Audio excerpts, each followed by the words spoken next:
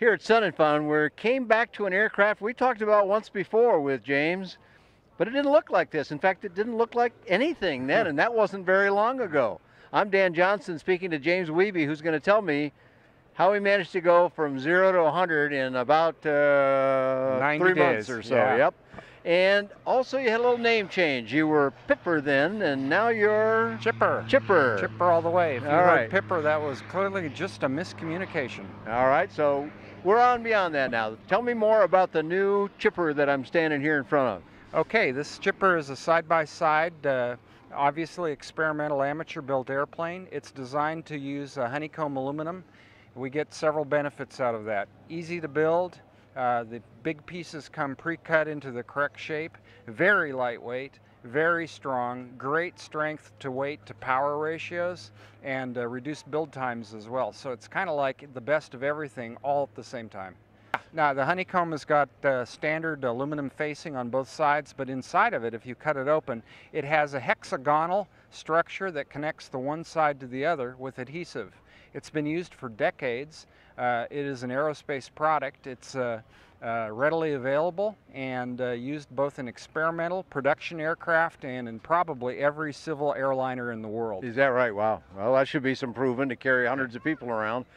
You can buy this in big sheets then or something, or how do you get the stuff? Yeah, you do buy it in sheets. The manufacturer, you can buy it like plywood. The only problem is it costs a lot more than plywood. Unfortunately, but oh well.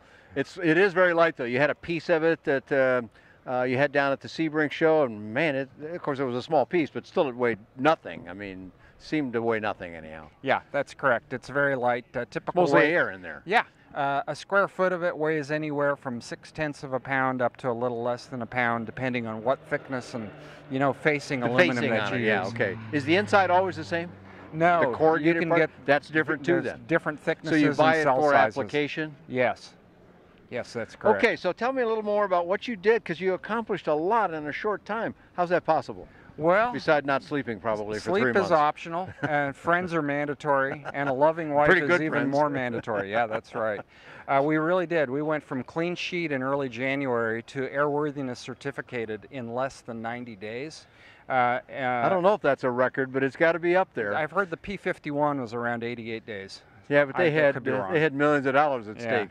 No, we just we You had a moved real regular fast, budget at stake, right? And I had a team that helped me. I had commercial assistance from my own people, and then on top of that, I had amateur assistance both from my wife and plug into a guy by the name of Landon March, who was just my best bud on this project. Showed up, helped, worked evenings and weekends. He and I were just a mad team putting things together as rapidly as we possibly could.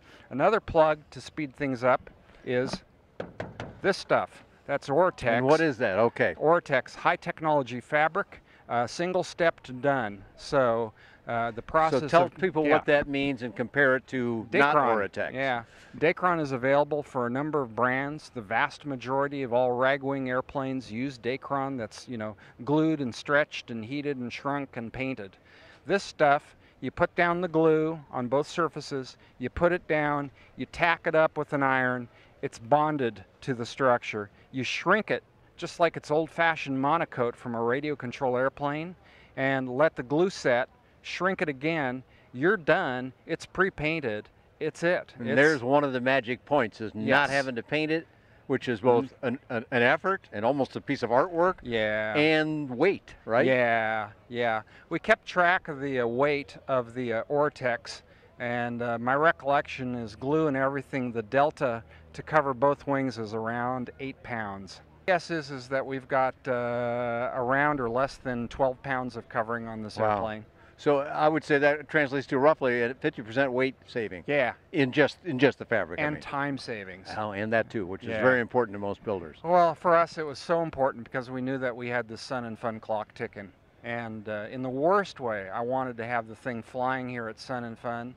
But the backup plan was to have it here at Sun and Fun, and an airworthiness certificate was a bonus. The preparation for building it, I think what the first-time builder would like is that the entire rear fuselage builds on a flat table. The bottom of the airplane is perfectly flat. We did that to make it easy to build. So you just lay these big bulkheads down over a sheet of metal on the bottom, and then start gluing it together. When the glue's set, You can flip it over and run your rivets. Easy.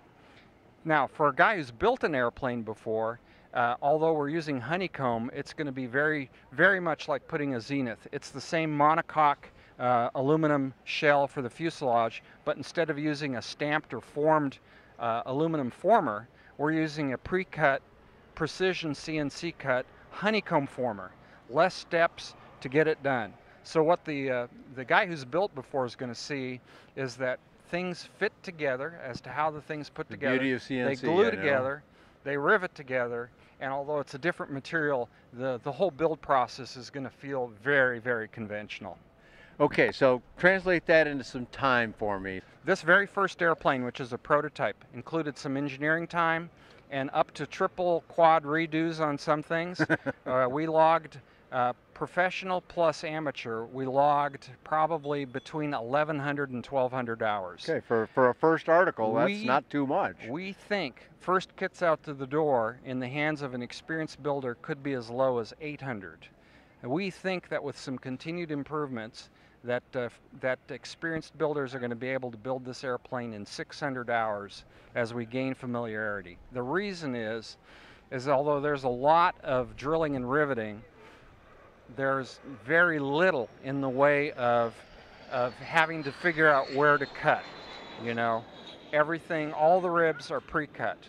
So where we find people are going to have to take time is sealing the edges of the honeycomb. Ah, okay. That's probably 80 to 100 hours worth of your work. Oh, is that right? Now you're talking about where the two faces come together and the honeycomb's in the middle. You're doing this part? No, if you turn around, this is a honeycomb rib. It's solid here, and that's because the honeycomb, which is a mesh, has been filled with a filler and then sanded smooth. There's a certain filler you do that with. And yes. So there's where, well, probably the biggest single chunk of time would come from then, huh? Yeah, it's doing stuff like that. Yeah. There's no one part of this project. You can get a lot of quick gratification. The tail feathers come looking like tail feathers with all the gussets pre-drilled. Oh, really? Okay. Start drilling and click them together.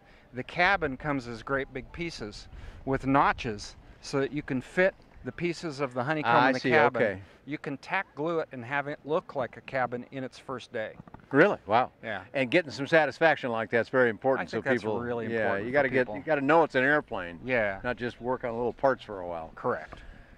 What kind of power are you using? Oh, great question. We've got 5 or 6 engines on our build sheet now. Engine number 1 is an engine I've always admired from a distance. I see one letter on it to give it away to me. What is it? HKS, a Japanese 700E. It's a 60 horsepower engine. Do you think that's going to be enough for a two-seater? We're going to find out. On a spec basis, yes, but also on a spec basis with 60 horsepower at full gross, it's going to be a little better than a Cessna 150. And I want spectacular. Yeah. We've just opened up officially now the 80 horsepower 912 UL.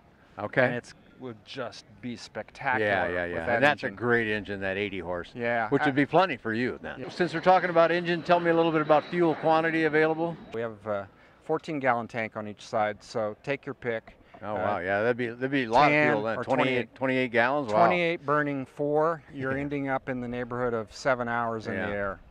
No complaints with that. Yeah, no, that's excellent.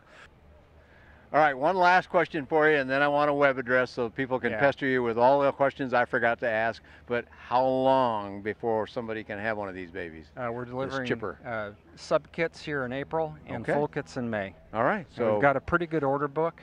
Our plan is that we want to get in the neighborhood of 20 to 24 kits shipped out over the course of the next 6 months. Okay. So people can buy it and they can get it quickly. A reasonable but still promising goal for those that have an interest. Good for you. For sure. All right, so now people, surely, I tried to ask you all the questions I could, but there's always more. So how do people find you on the web so that they can come to you? Belite Aircraft, B-E-L-I-T-E, aircraft.com. All right, there you go. More about things that James Wiebe has done in both video and print form, and lots of other affordable aviation available on buydanjohnson.com. Thanks for joining James Wiebe and I here at Sun and Fun in the Sun. Thank you.